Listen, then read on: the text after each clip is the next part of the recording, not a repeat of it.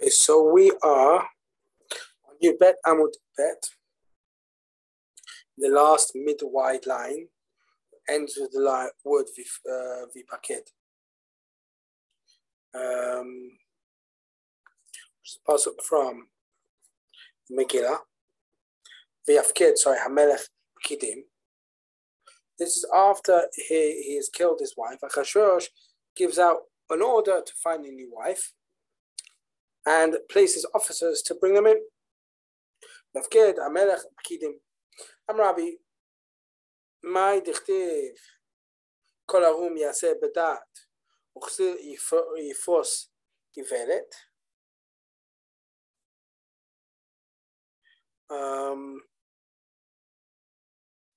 Which is a pasuk from Mishlei. Pasuk means like this: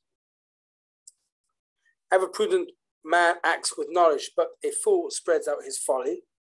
Kol harum yaseh bedat ze David. Every prudent one acts with knowledge refers to David HaMelech.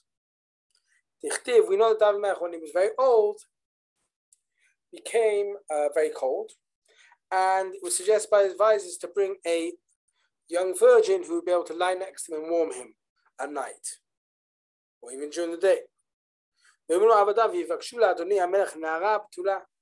And his servant said to him, may our master request a young virgin with the intention of basically a human water bottle to warm him at night and whenever he's cold.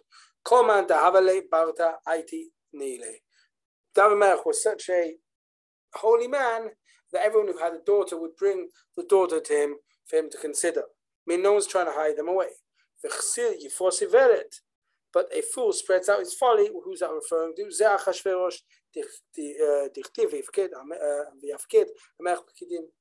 The one who is the fool spreads out his folly refers to Achashverosh, who places officers searching for the girls to marry, to replace Vashti.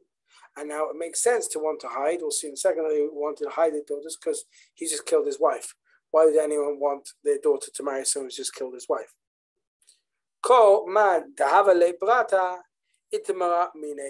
Anyone who had a daughter would hide her from him so as not to end up being married to Achashverosh.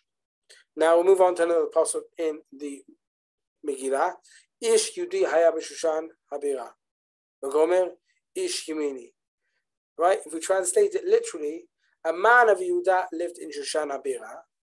And the end of the pasuk says ish Yemini, a man of Yamin, which refers to Shevet Binyamin.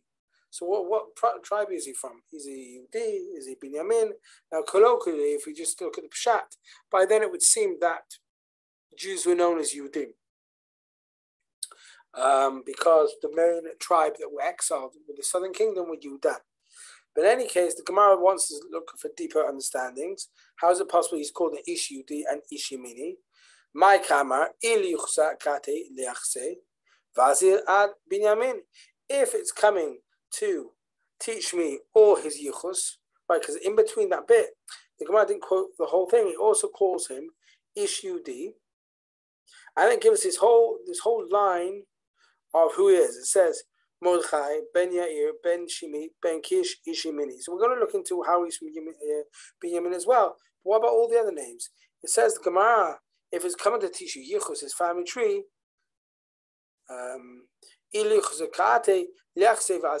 teach me until all the way back until Binyamin, his forefather, his ancestor. Ela my shanahani. So why is it teaching all these? Tanakulan al shmoniku. Teaching all of them to refer to Mordechai himself, something unique about Mordechai, meaning Ben Yair, Ben Shimi, Ben Kish, all come, the name Yair, the name Shimi, and the name Kish come to hint towards something with regards to Mordechai. So Ben Yair, Ben Sheir Enehem Sheiseh Betfilato. Ben Yair, he's called Ben Yair because he's the son of the nation, and he's a son of somebody. He attributes him the light. The Yair comes the word light. So he awakened or lit up the eyes of Israel through his tefillah.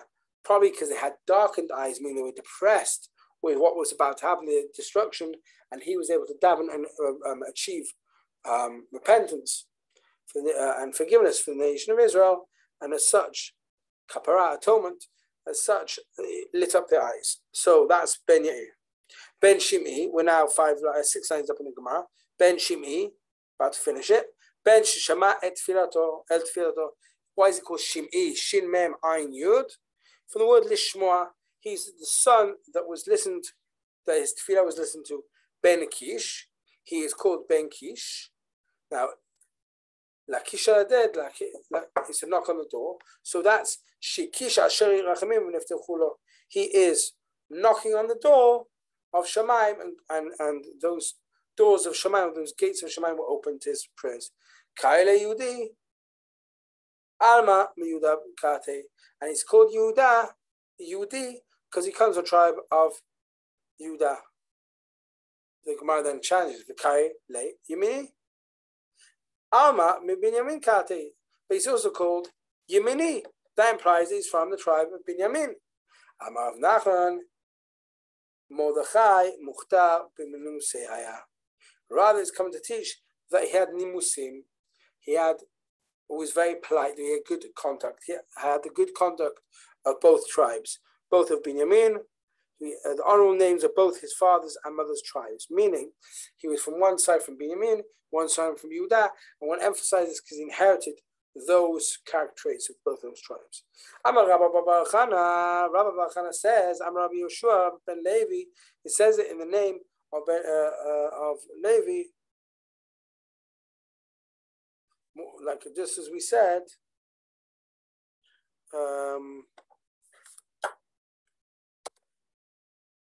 as we learn here, just go back 4 lines up. Amar Rabba Bar Chana, meaning we said that Rav Nachman says that he had the good character traits of both these tribes, and because and the Mepharshim explained because his parents were both from both tribes. And where's the evidence from that? How do you know that? Because of what we're about to say. Amar Rabba Bar Chana, Amar Rabbi Yeshua ben Levi, 3 lines up. Aviv Binyamin, Vimot Miyuda, his father's from Binyamin, and his mother is from Yehuda. Normally, we don't really, I wouldn't say care, but we're not interested who the mothers are, or from what tribe they are. We do care, obviously care about the mothers, but we don't care. It doesn't give much of a talking point to know who the mothers are. With the case of Mordechai, because it's so important, Mordechai is such an important individual, and he inherited like the character traits of both tribes, we then even emphasize who his mother is. Actually comes to, Rabbanan say, this comes to hint that the families of Binyamin and the families of Yehuda were fighting, were quarreling over who really was the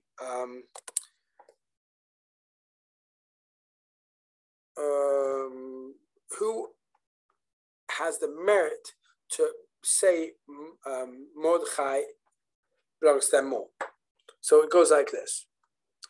רבה אומרים משפחות מתגרות זו בזו, משפחה יהודה אומרת אנא גרים דמיני מרדכי תלא קטלי דוד לשימי בן גרה, ומשפחה בנימין אמרה מיני קראתי. So Yehuda said, actually Mordechai only exists because of me. I mean, that's why it's called Yudi. He only exists because of me. Why? Because we know that, when you look at Sefer Shmuel, we know that Shimi ben Gera, who was a thorn in the side of David HaMelech could have killed him, but he didn't. And because he didn't kill him, that's why Mordechai was born, because he was his descendant.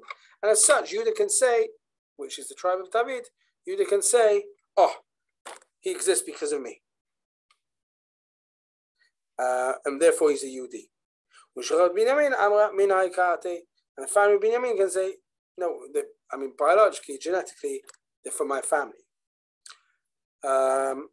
Rava Amar, Keziza Amra, Lida Kisa.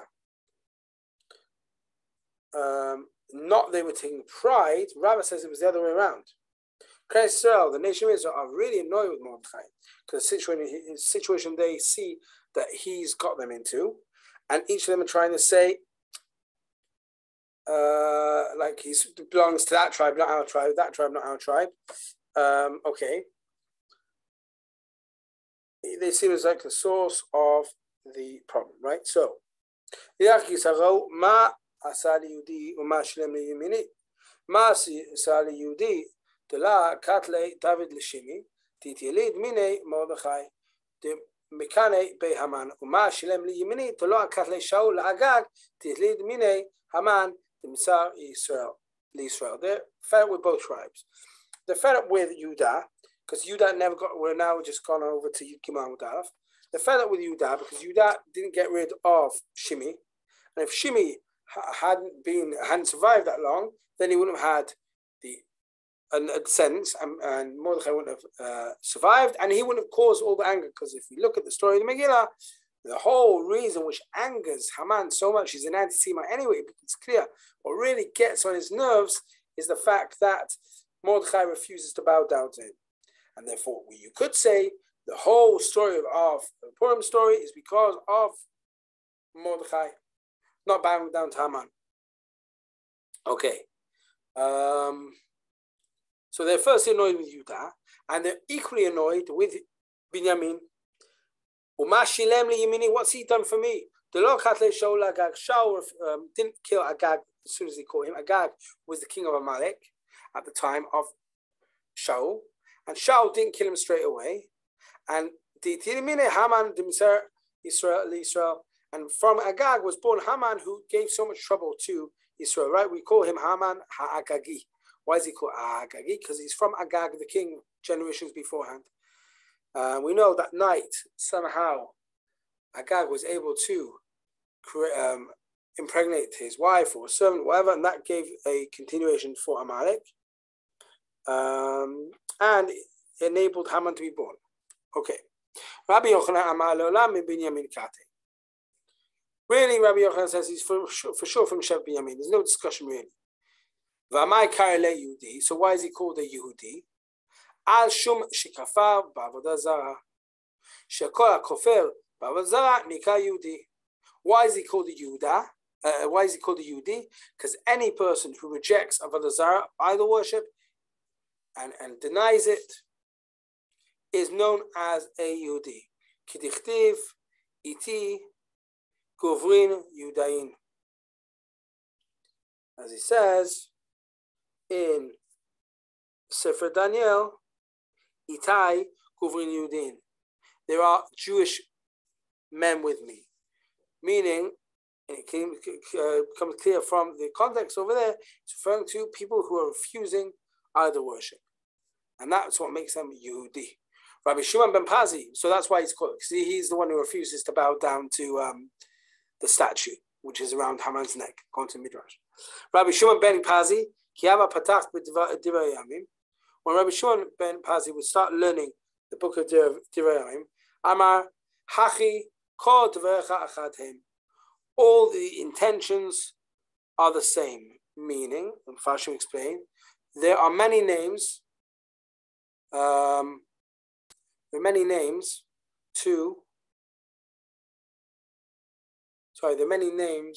for different people across Tanakh, and they refer to the same people. They're in Divrei Yamim, very different names, and it all refers to the same. Va'anu, the same person, not every single name, but there are many names referring to the same person, and don't think it's a different person.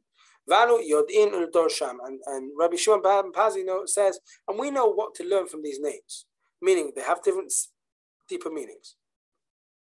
Vishto Hayudia, so this is pasuk from Divrei Yamim, and his Jewish wife, Yadat Yered Avi Gedor. She gave birth to Yered Avi, the father of Gedor. Okay, now it's going to be interesting because we're not going to, that's how I'm translating it for now. We're going to say second that it's not literally translated like this. I mean, that's the literal translation, just names. We're going to learn out those names in a second, which is exactly what Rabbi Shimon ben Pazi said. There's deeper meanings. Vet Chever Avi Socho, and there was Chever also. She gave birth to this woman, Ishto Hayudia, gave birth to a guy called Yered Avi, the father of Gedor, and Chever, Vet Chever Avi Socho, and Chever, the father of Socho, Vet Yukutiel Avi Zenoach, and Yukutiel, the father of Zenoach. And these are the children of Batia, the daughter of Paro, who was married by, or was married to, Merid. Okay, wonderful. Married. Okay. Amai Kaila Yudia. So why is this woman called Yudia? We now know she's Batia. Batia is her name, so why is she also called Yudia? Ashum Shekavra Ba'avazara, because she denied and rejected idol worship. How do you know she denied idol worship? I mean, she was nice to Moshe, but who says she denied idol worship? She went down Batia went down to wash at the Nile. Why did she go down to wash? Like lots of people go down to wash. Why is it specific? Why does the Torah tell us that? She went down to purify herself from the idol worship which was happening in her father's house. Yalda, and goes, she gave birth to these people? We know that. Now we're about to say that all these people are Moshe Rabbeinu. She gave birth to Moshe Rabbeinu? No, she didn't. She adopted him. Yalda, she didn't give birth to him. She brought him up. She adopted him. She reared him, but she didn't give birth to him. From this we learn,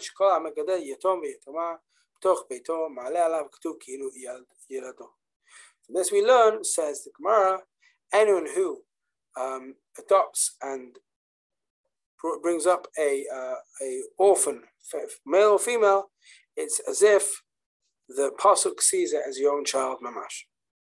Okay, now we're going to these people, right? We had Yered Avi Gdor, Chever Avi Socho, Yekutiel Avi Zanoach. Okay, so now we're going to learn about these people. Now, Yered is one name, father of Gdor. Now we're actually going to say Avi Gdor is a different person. Okay, Yered is Moshe. So Yered first is Moshe. Why is it called? Why is he called Yered? Why is that one of his other names? Shmot Yered. The Gemara asks, because man came down in his days. The word Yered comes to the word Yarat, to go down, and in his days, man came down from Shemaim.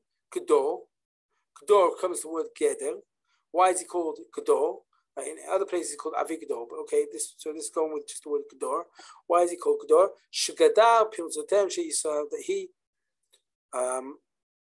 fenced off the licentiousness of Am Yisrael. Sorry, a bit harder word to say. Licentiousness. Okay, he fenced it off.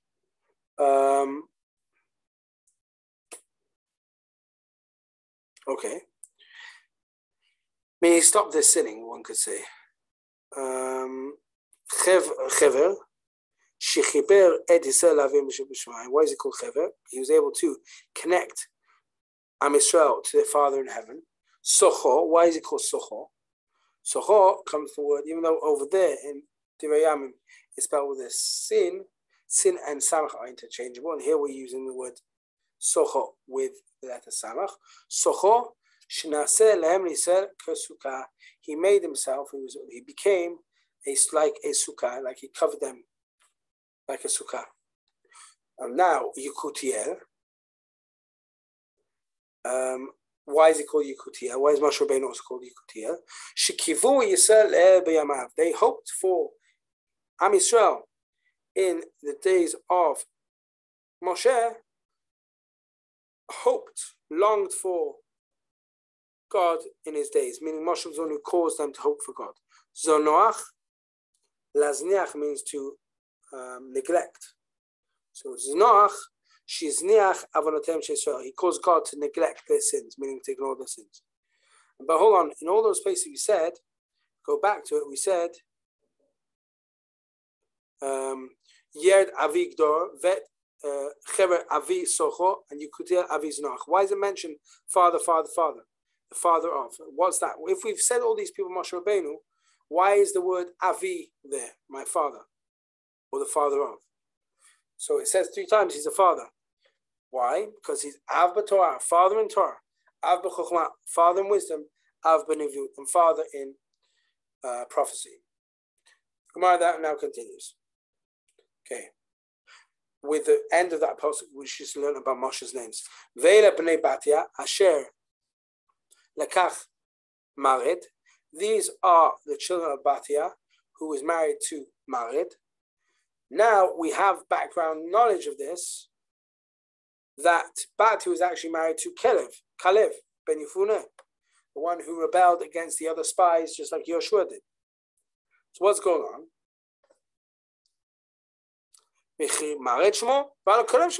Why is he called Mared? We know his name is actually Kalev. So why is it called Mared or Mered? Amar Kodesh Baruch Hu Yavo Kalev Shemrad Beitzat Mergim V'Yisa Et Bat Paro Shemarda Begilulei Beit Avia. So Kodesh Baruch Hu says, may Kalev, who rebelled against the advice of the council of the spies, the 10 spies, he should marry Bat Paro, the daughter of Paro Bathia, Shmarda Begilulei Beit Avia, because she also rebelled against the idol worship of her father. Okay, now we're going back to Megillah. Asher Higla Me'Yerushalayim. We're referring to Mordechai, who is exiled from Yerushalayim, meaning we need to remember Mordechai is the same Mordechai who was born in the land of Israel and survived the attacks of the Babylonians and was exiled to Babylonia. Asher Higla Me'Yerushalayim. Amar Rava Shekala Me'atzmo. Rava says it actually implies that he exiled himself. He left of his own accord. And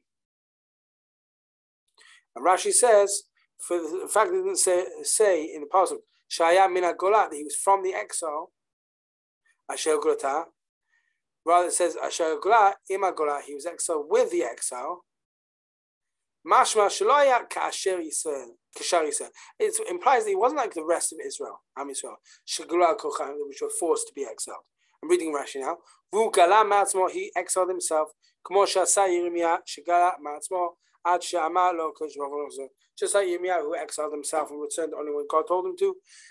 Mordechai seemingly understood the time had come and exiled himself and didn't wait until he was forcibly done. It was forcibly done against him. Okay. Vai omen et Hadassah, and he adopted Hadassah. Who's Hadassah? That's Esther. Hold on. Gemara's going to ask, Kaila Hadassah. The Kaila Esther, she has 2 names, Hadassah, and she's called Esther. Tanya Rabbi Meir. Now we're going to see which is a real name and which is a different name which comes to teach something additional. Tanya Rabbi Meir, Esther Shema, Hadassah. So Rabbi Meir says her real name is Esther, and why she have a second name called Hadassah? Hashem Hatzadikim Sheniku Hadassim. She's called Hadassah because Tzadikim are known as Hadassim. It seems like there's a reference here to Sanhedrin, Tzadikim, or it seems like over there that's discussed more. Chen hu omed ben Hadassim, and that's what it says also in a pasuk in Zechariah. The Zechariah has a vision. I'm just quoting the full pasuk. I saw this night. I saw a man riding on a horse, Susadom, a red horse. He's standing between the myrtle, the Hadassah. So after they come more horses. This seems to be a Kodesh Baruch Hu, the Mashiach, and he's righteous, and by the fact he's standing between the Hadassim, it shows that he is righteous, and therefore she is called Hadassah. Rabbi Yehuda Omer Hadassah Shema. Rabbi Yehuda goes the other way around. No, really, Hadassah is his name, is her name. That's his real name. But now Nikret Shema Esther. Why is she also known as Esther? Hashem Shaita Misater Devareh. Because she would be mastira. She would hide her true lineage, family lineage, and where she's from, and that she's Jewish even. And so Esther comes from the word hidden. As it says in the Megillah, and Esther refused to say her nation. Why did she refuse? Because Mordechai told her to. Rabbi Nechemia Omer Hadassah Shema V'lam Nikret Esther Shayu Umot Olam Korin Ota Al Shum Estahar. Why was she known as Esther? Sorry, Rabbi Nechemia says her name is Hadassah. So why did she have a nickname of Esther? Because the nations of the world will call her Estahar. Estahar is a full moon in that language, and meaning they were comparing her beauty to the full moon. Ben Azai Omer Esther. There's a small addition here in my Gemara. I have an Ozvahada. Ozvahada makes additions to Gemara where they have other older texts which with other writings. It says, rather it means like this. Esther is her name, So why is she called Hadassah? It goes back to that. Why is she called Hadassah?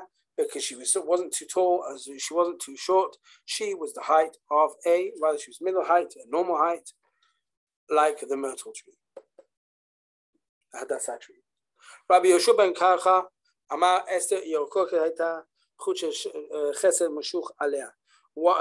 This is the famous thing which a lot of people know the Midrash. Rabbi Yoshua ben Karcha said Esther had a green tint to her skin, and that's why she's called Hadassah. And she had a string of chesed upon her, meaning that God caused everyone. So Rashi claims, God caused it that she would look beautiful to the nations of the world, even though she was green. She didn't have a father or a mother.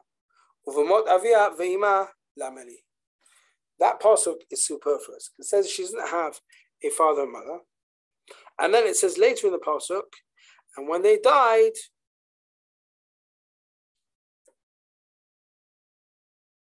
says like this. I'll read the pasuk. It doesn't give the whole one on the page, but it does on the side. Vai omen et Hadassah, and he adopted Hadassah. He Esther bat dodo. He adopted Hadassah, and that is Esther, his niece. Ki ela av ve'em. She didn't have a father or mother. V'na ifat toal v'tov, and she was a beautiful woman. The young woman was beautiful. And when they died, Mordechai took her as a daughter. That's superfluous. We already know that he adopted them because of the death.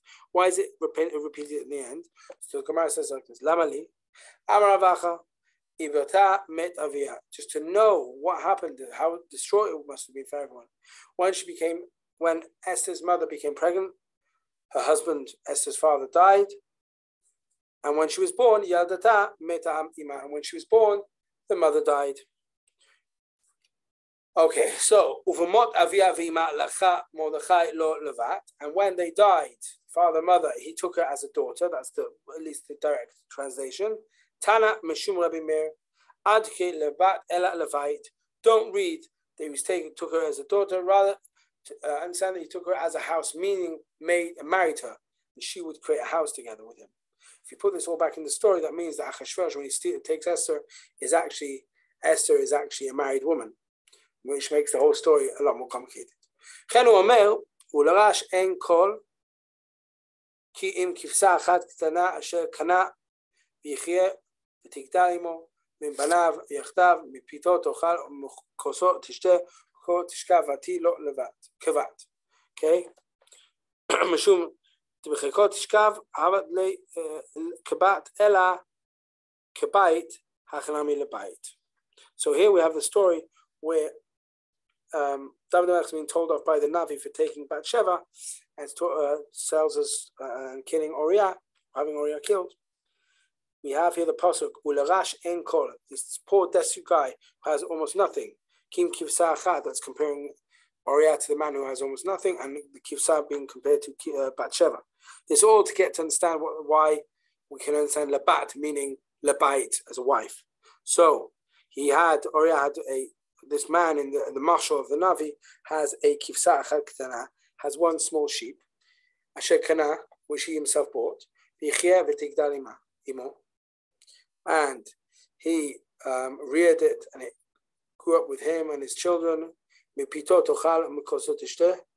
and it drank from his food and from his cup, and it lied with him in his lap, and it became to him like a daughter. Just because it lied in his lap, it became to him like a daughter. It's a sheep, for goodness sake. Ella kavait hachanami levait. Rather, it meant that it became a part of the family, and so to here, Esther becomes part of the family, meaning married. But Shema no for Gomer, right? So when Esther's taken there, she's taken this like beauty parlor basically, and she's given 7. She ends up having 7 servants to tend to her, to beautify her. So The Gemara learns out why was it Dafka 7, why not 9, why not 5?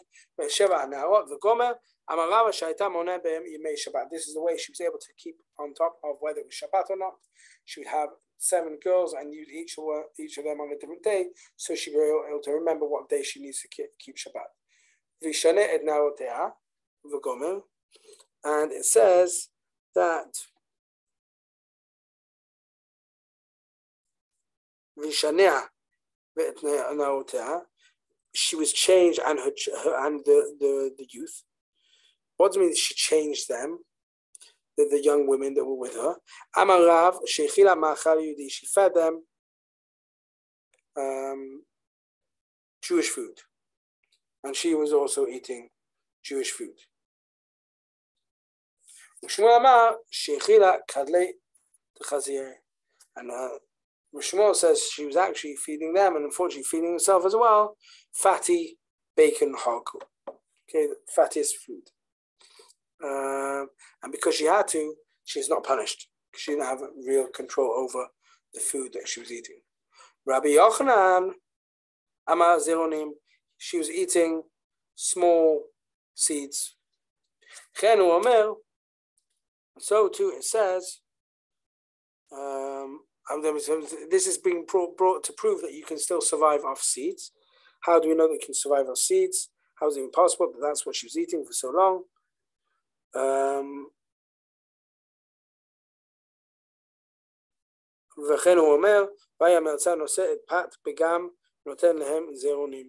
This is in reference to Daniel. The servant is bringing these people who are refusing to eat treif seeds, and that's how what they're surviving off. Okay, now it's going back to the beauty preparation process. Shisha cholashim b'shemen hamor. She would be in 6 months being, anointed and basically moisturized with shemen hamor, which is the pshat, shemen made of myrrh, with myrrh. My shemen hamor, but now we're going to learn other meanings. Rabbi bar Abba Amar Satchat. So Rabbi bar Abba says this shemen hamor is what is known as satchat, which is perfumed oil. Okay.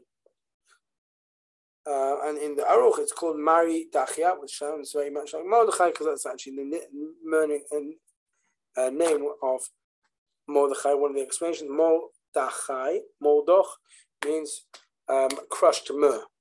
So interesting, even though they're married, what is being, according to one of their understandings, Mordechai is now far away from his wife. His wife is in the palace of the king, and she, to beautify herself, is using crushed myrrh, which is actually her husband's name, or she's been forced at least to do it. Rav Huna Amar Shemen Zait Shelo V'Shalish.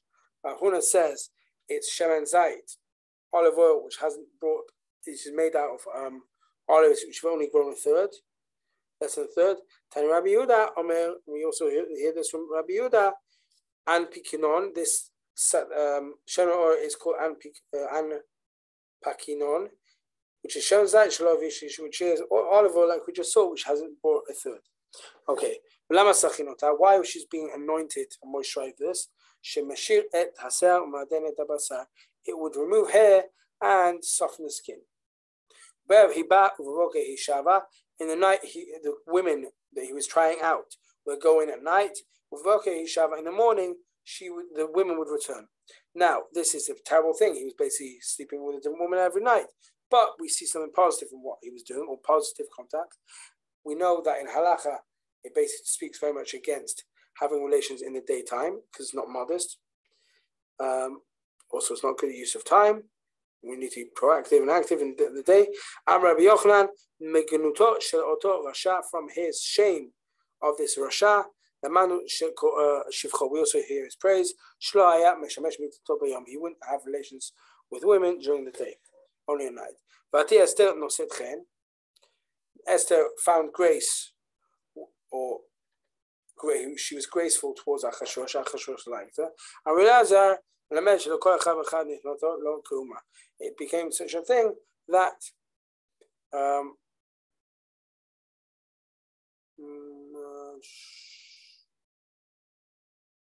Sorry, the pasuk is anyone who saw her would like her. What does that mean? It means that everyone who saw her,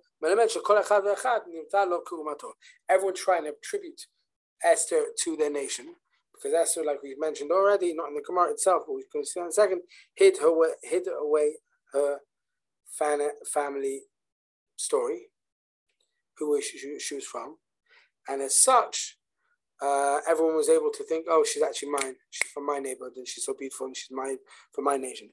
Okay, now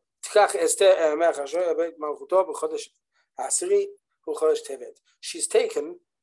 Esther's taken to Achashverosh to have relations, for him to get to know her,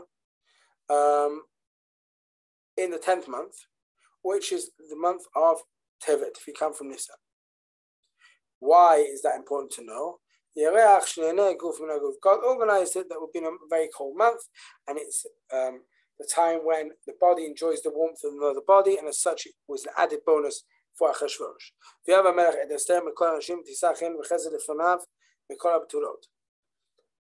And the king loved her, Esther, from all the other women, and she found favor before him, and also found chesed from all the other virgins. Amarav bikesh litom tam tula tam bula. Sorry, bikesh litom tam tula tam bula tam. It says that she liked all the nashim. He liked her more than all the nashim, and she was a betula. Now, she liked her more than all the other betulot. So why is it saying nashim? He loved her more than all the women, more than all the virgins. Achashverosh wanted to have some pleasure from being with her, and was searching for different pleasures.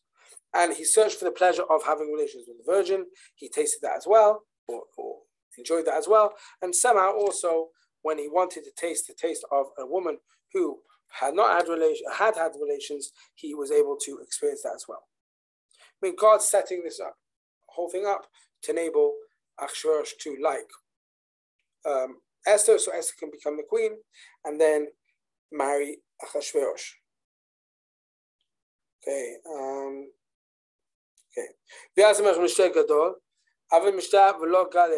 So he makes a big suda to impress her, to find out what nation she's from. He did big suda, and she didn't reveal what nation she's from. Dale karga v'lo galile. He lowered the taxes to all the different states, so then she'd at least appreciate that she's from that nation who is getting the taxes lowered, and she refuses again. Shadar pardishne v'lo galile. She sends gifts to him. Sorry, he sends gifts in her name to all the officials of the other cities, other countries, other parts or provinces of his empire, meaning bigging up her name, giving her credit. She still doesn't say. Lo Galilei. Okay, and she's keeping the secret.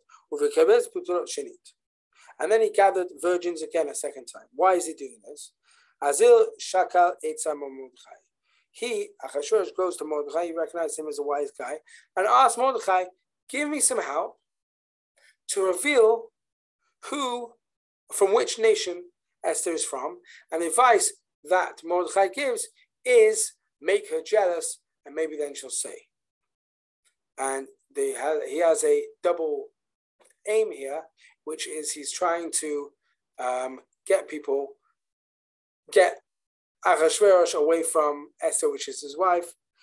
And even if he wasn't his wife, he doesn't want a non-Jew having relations with a Jew. And therefore, he's creating the situation. So it says like this. Aziz Shakal Eitzam Mordechai, he takes advice from Mordechai. Amar Ein Isha Mitkana Ela Be'ech Chavreta. A woman is only finding jealousy, or gets jealous only from the thigh of her competitor, meaning that her husband is interested in someone else. And even so, she didn't reveal, even though she's not really interested in it. Achashverosh thinks she is interested, but just doesn't want to reveal which nation she's from, and Esther isn't really bothered by the fact that Achashverosh might be taking a different wife in addition to her. And even so, Esther refuses to reveal who she is, which nation she belongs to.